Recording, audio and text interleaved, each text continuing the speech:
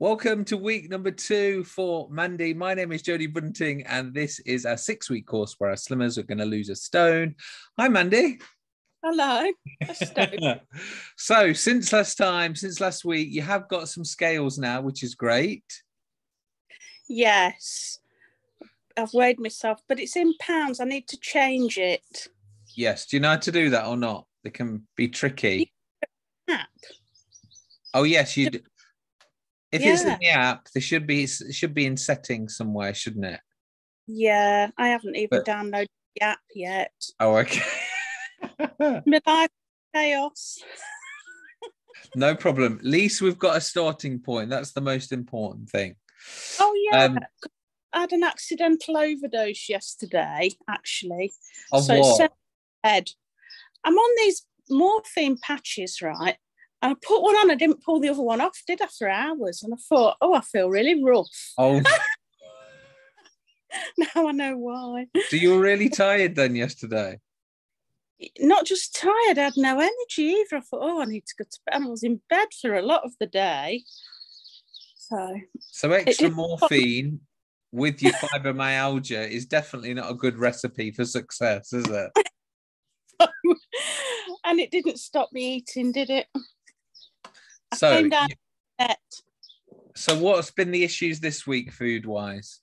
Oh, we've had birthdays, so we've been out for some meals and a few chocolate. I feel like Friday, Saturday night might be my chocolate nights because you can't give up completely, can you? Not at all. No, that's fine. As long as you just control it to those, then that's fine. Yeah. Where did you go out for dinner? So yesterday was my mum's birthday meal, but that was just at Bretby Garden Centre. Yeah. And we went to the Spread Eagle with Daniel at the weekend. It was his birthday meal. Oh, lovely. And how's the Spread Eagle? What did you have? Fish and chips, I think. But yesterday John went to the bar, at the Bretby, and ordered the food, and he come back with mushy peas for me and garden peas for him, because that's what I always have. And I didn't say anything, but I thought, I need garden peas now, don't I? Because they're less calories. Yeah, a lot less sugar in garden than mushy. That's true. Little changes, isn't it? Sometimes. Exactly. Yeah. And what have your meals been like at home? Well, today I'm going to have jacket potato with some salad and tuna, so that'd be nice. Great. And yesterday, after that, Bretby food was quite big, so we didn't eat till later, and then I just had cereals later. And then, because everyone went to bed, I did have a few biscuits, so I did let myself down a bit then. And were you feeling hungry? No, I wasn't. I'm not even hungry when I get the biscuits out. I know I'm not. Yeah. It's just a habit. Again, this is where it's good not to have things like cereals, because again, cereals are going to turn to sugar quickly, and that's probably why you were craving the biscuits, because it was kind of the sugar come down from the cereal. Yeah, but what would you have instead of cereals at night time? You can't go cooking bacon and egg, can you? Not at all. But what about a snack like fruit and yogurt? Oh, just the yogurt if you've got yogurts in. I love Greek yogurt. Great. But I didn't. It just your mind automatically goes back to what it knows, doesn't it? As well. Yeah. And everyone feels like that as well. It's just the regular things that you would normally snack on. Yeah. So yeah, just trying to bring something fresh in with the fruit, and then obviously the protein and the yogurt will be the good options. Yeah. And how's your activity been? Have you been feeling energetic this week or not so? No, really rough. So I walked to the Spread Eagle and my leg was hanging off. And John said he was going to fetch the car. And I said, no, I've walked here. I might as well walk back now. But next time, scooter. I don't know what's gone wrong with me just lately. I'm just in more pain than normal. And the problem is with fibro, it's not just the day, is it? It's the day after when you feel really rough, after you've overdone it. Yeah, you do. So. And what about water? How much water have you drank this week? Oh, not a lot. What you mean? Yeah, you mean you haven't got a water bottle there on your desk, Mandy? No, sorry. It's like, oh, it's an effort to drink water, I must say. Have you tried to sip hot water before? Yes, you got me into that 12 years ago.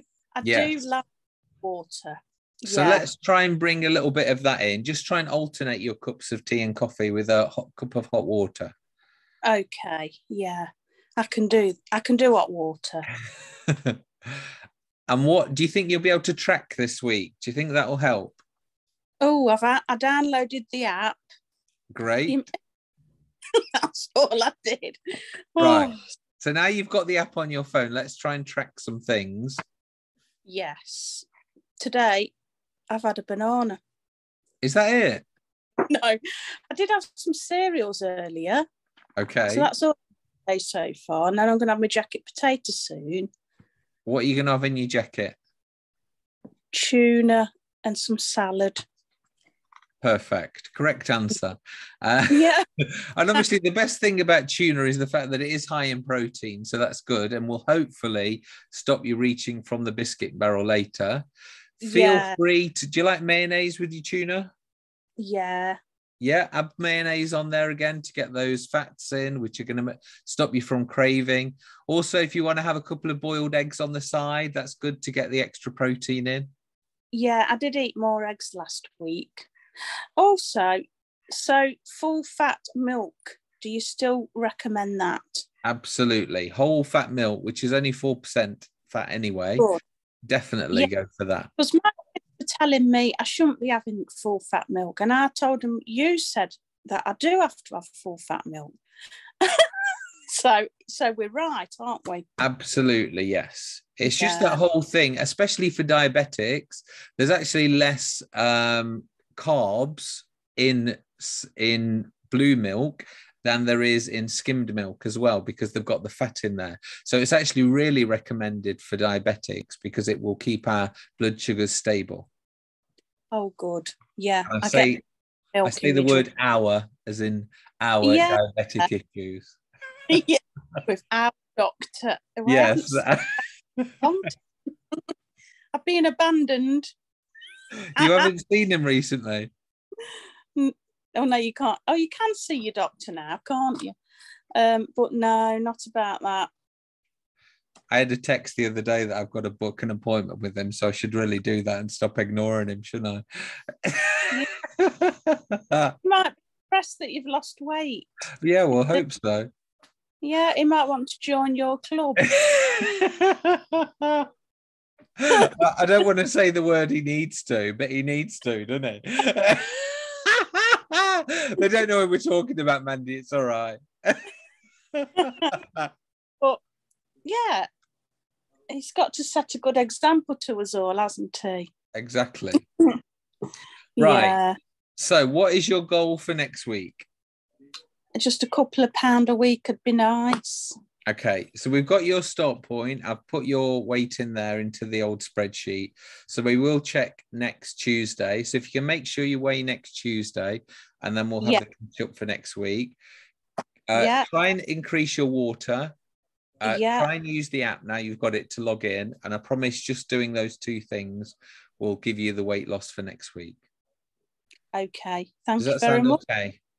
Yeah, okay. Wonderful, Mandy. Right. Okay. I will speak to you next week. Bye. Thank you. Bye.